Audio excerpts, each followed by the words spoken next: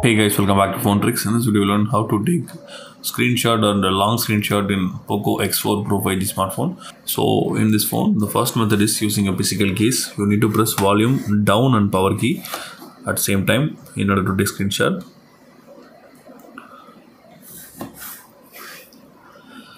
And the second method is using a quick panel. You need to swipe down the quick panel. Then you can find the option like scissor. You need to click on that to take screenshot. Also, the third method is using 3 fingers. You need to swipe down the 3 fingers on the screen. It will also take screenshot.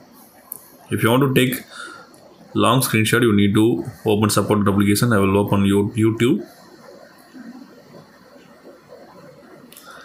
Then you can do normal screenshot here. Then choose scroll from the menu. So it will automatically scroll the page. Click the done when you are finished it. Now choose the tick mark if you want to save the screenshot.